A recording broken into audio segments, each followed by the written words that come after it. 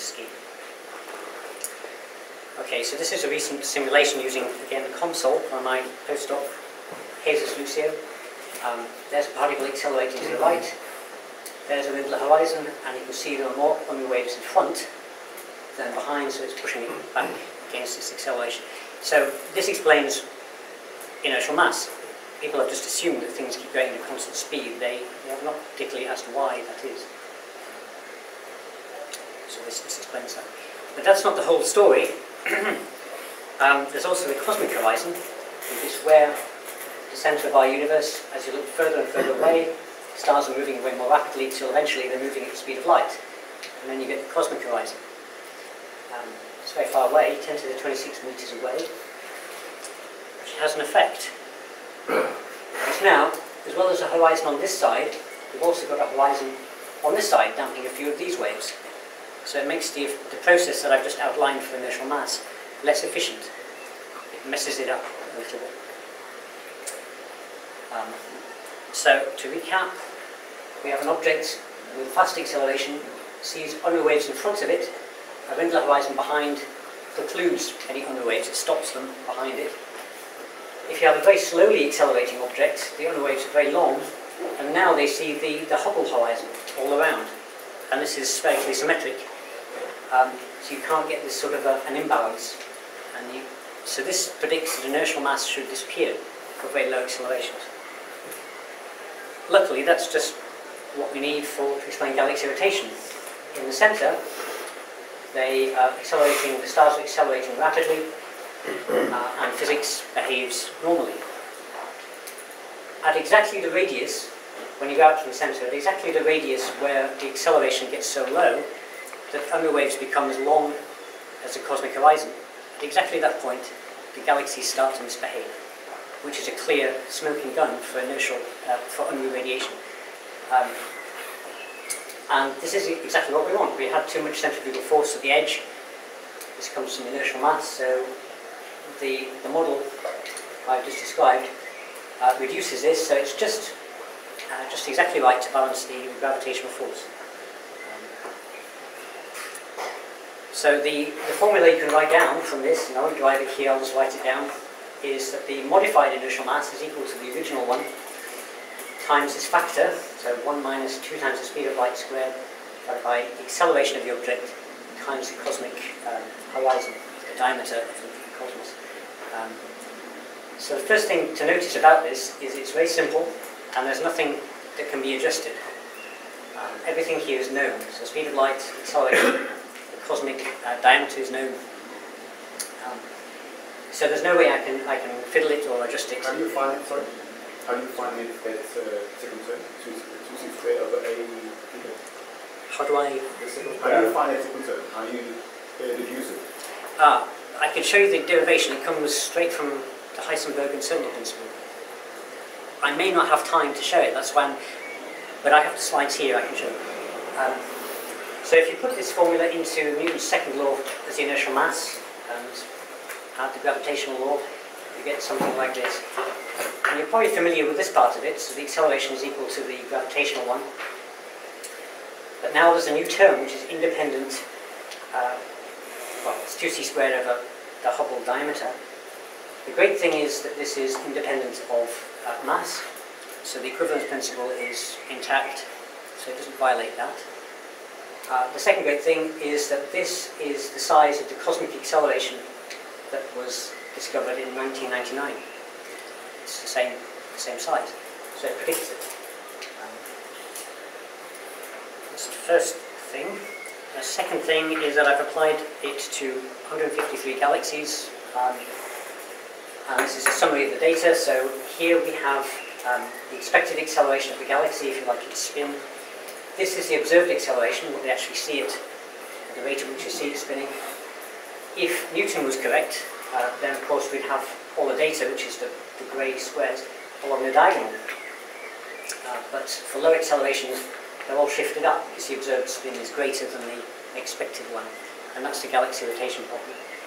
The model, so quantized inertia, when you derive the formula for velocity, says that velocity at the edge of the galaxy is 2 times g, the visible mass of the galaxy. There's no dark matter here. times c squared over the whole distance. And it's this dashed line here, so it agrees perfectly with the data without any tuning. So the great thing about this is that there's only one answer, and it's a correct one. Okay, so it seems to work on an astrophysical scale, and I've modelled wide binaries to flyby and all the other things as well. The difficulty is, I'm fairly confident about the theory on an astrophysical scale. The difficulty is bringing it down to the lab scale and making it usable as a thrust mechanism. That's where the real difficulty lies. But it means that if we understand inertia, then we can control it. So imagine if you have a very highly accelerated object, it sees under waves which are quite short. A component of the under waves is electromagnetic. And then you put a damper above the object. It will damp some of these under waves, especially if you put it at the antinode of the wave, where it will damp it most effectively. And then the under waves from below will push up. There'll be nothing pushing it down, and so it will rise up. There will be a thrust. And if you notice, there's no propellant being pushed downwards.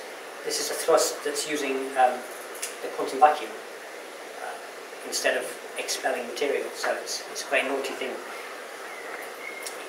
Okay, so the Casimir effect, I believe, is a very tiny example of this. So that's been mentioned quite a lot today. So we have two plates. Zero-point field is very strong outside, it's weaker inside, so the plates get pushed together. What would happen if you had a V-shape, so plates like this, and Sonny alluded to this in his talk as well, then you would have a lot of waves outside, fewer inside, and so there should be a force pushing it towards the open end. And in fact, from the oceanographic point of view, I've had students build this, and they put it in a wave tank and show that objects like this do move towards that open end. What would happen now if instead you intensified the vacuum, the quantum vacuum inside the V? Now these waves will be pushing outwards and there will be a thrust towards the narrow end. Well, something a bit like that has been seen recently, and it's very controversial, but it's the M drive. So this was discovered or found by Roger J. Scheuer, who's shown here, a satellite engineer. He had truncated copper cones like this. He resonated microwaves within them, and he measured a very small thrust towards the narrow end. And Howard White as well has measured a similar effect at NASA. So this could be an experimental error.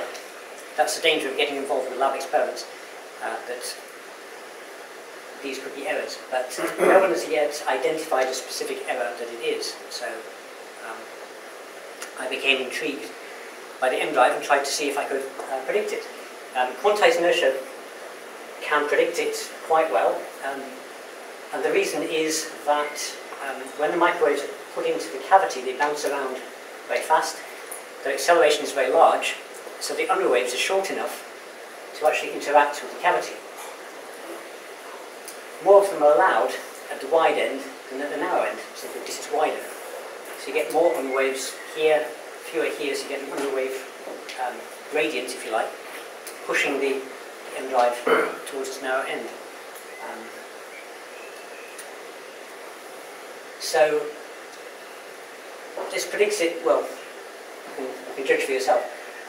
These are all the tests that have been done by Scheuer. There was an American team who had a Carni drive, a few initial NASA experiments, and then NASA published a paper in 2016, and I've averaged their three thrust measurements. So this is the observed thrust in millinewtons, and this is a predicted one. I suppose the most embarrassing thing is that I'm predicting a negative where there should be a positive there. It's about the right size, but a bit negative. But I have some difficulty understanding Scheuer's papers. He sometimes mixes up the direction of reaction and the direction of acceleration, so it could be that I've simply misunderstood his paper. But I published this in this paper here. Master Tajman was good. Timar is now saying that he didn't measure it, so I've tossed him out.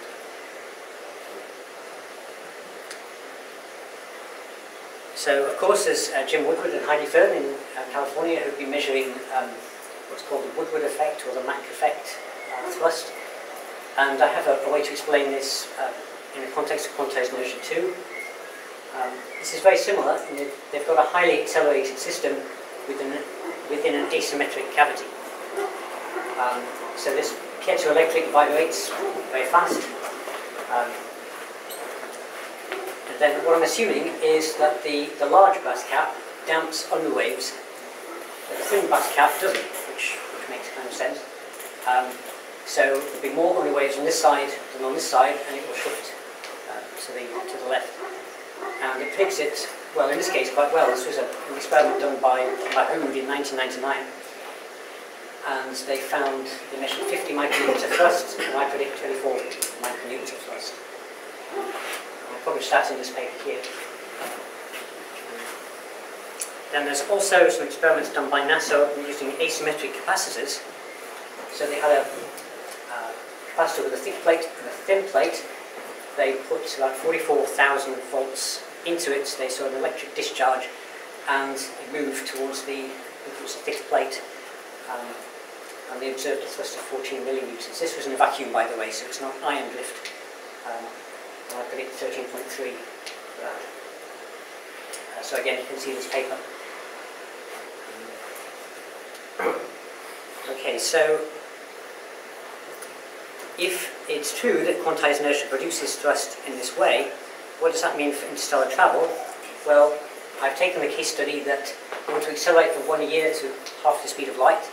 So you need an acceleration like that. Travel at half the speed of light for 7.4 Earth years. Accelerate again near Proxima. And that will get you there in just under 10 years. Can the M drive do it? Well, I've taken some examples of mass. I've calculated the mass of the spacecraft. So you have 6 people, 500 kilograms. This is a food for 10 years, water for 10 years. The structure, I based that on the space station, the International Space Station. Total is this. So to accelerate to half the speed of light in 1 year, you need this amount of force. The M drive provides this amount of force, which is quite small. So you need 29 gigawatts, which is quite a lot. But quantized inertia offers a way to enhance this. The predictive formula for the thrust force in quantized inertia looks like this. You've got the force is power you put into this cavity, the Q factor of the cavity, the number of times the things bounce around inside the cavity, divided by the speed of light.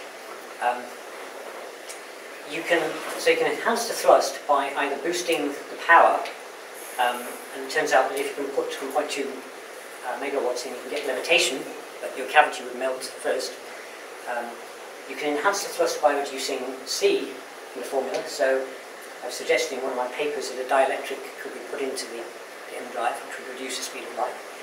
Or you can enhance thrust by boosting Q. And an American called Travis Taylor found out about quantized inertia, and he pointed out in 2017 that quantized inertia implies that an M drive using visible light will be 1,000 times more effective. So this is him, and this is his paper in a brilliant journal called JVIS. And this is his proposal for, so there's a gain medium in here, and the reason for this is that they can now make very effective super mirrors.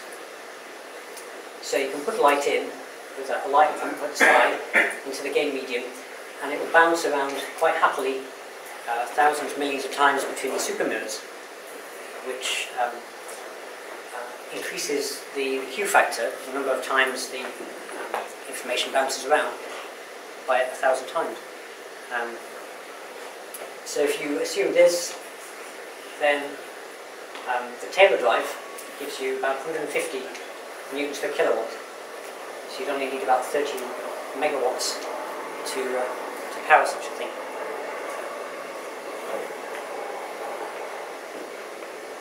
Okay, so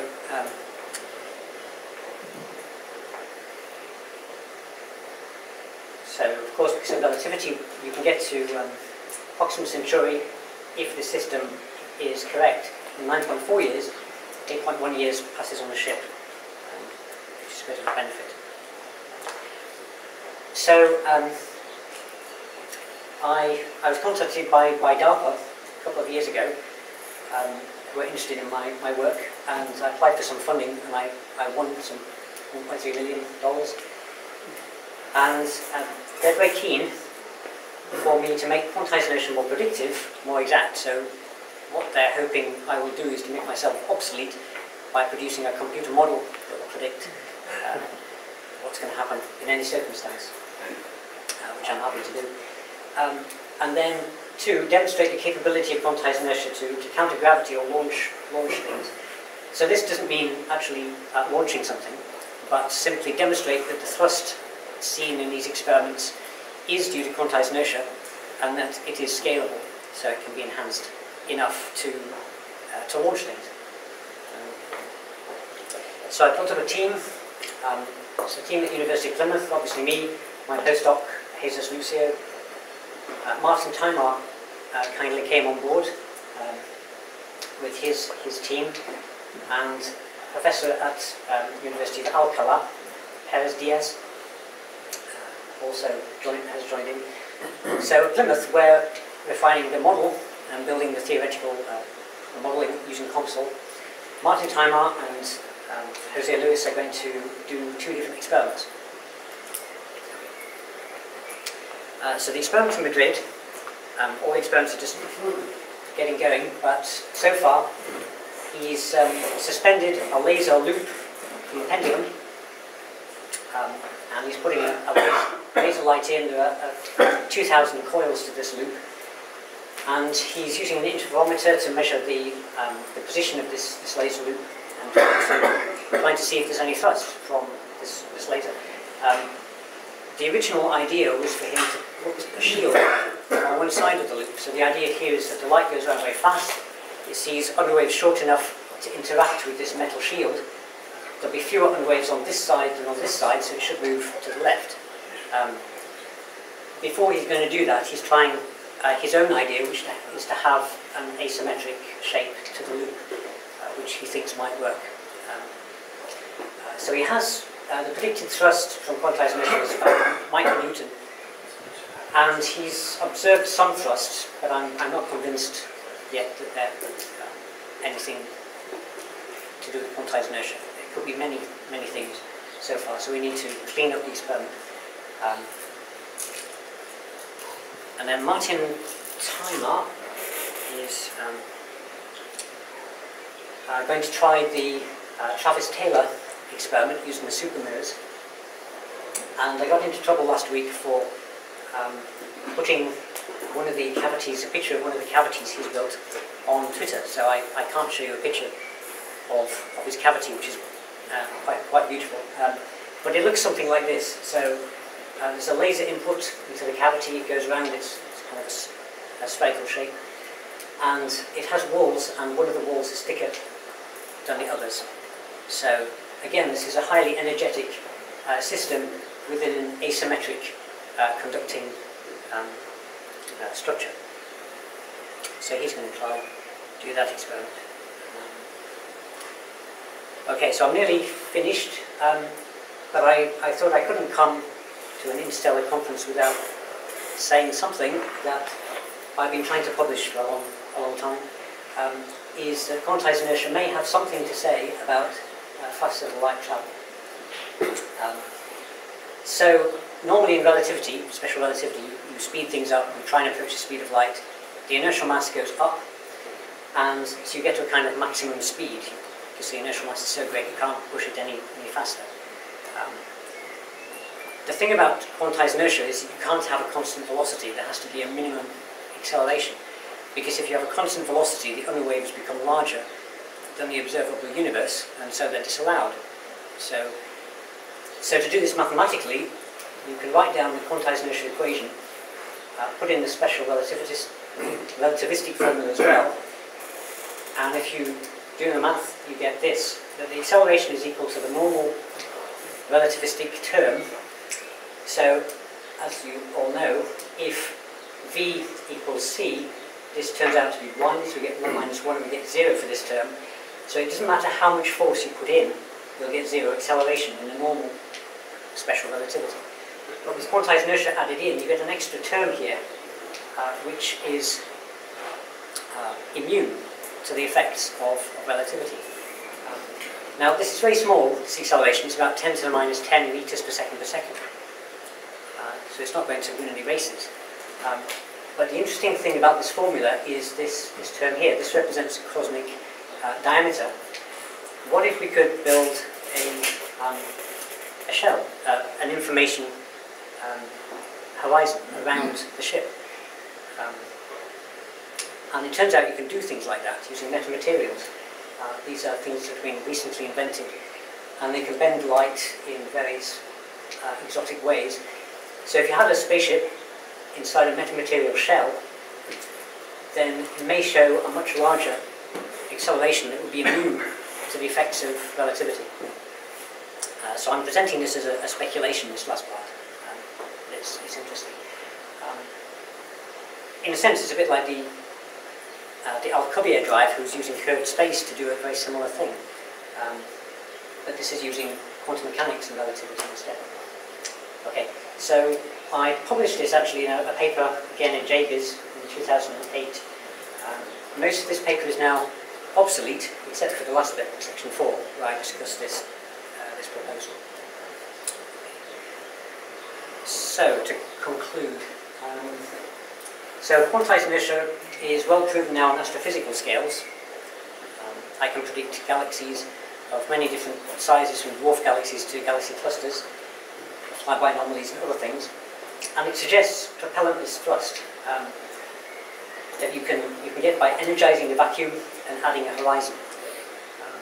The horizon is making the quantum vacuum non-inhomogeneous in space, so objects start to move down the slope, if you like. This quantized inertia also predicts some of the thrust anomalies that have been seen, like the M drive or the Woodward drive. And as I said, I've been funded by DARPA to look into this a bit more. So you may be interested in my blog, Physics from the Edge. I'm on Twitter as well, and I gave a TEDx talk that you can find using Google with that title. So thanks very much.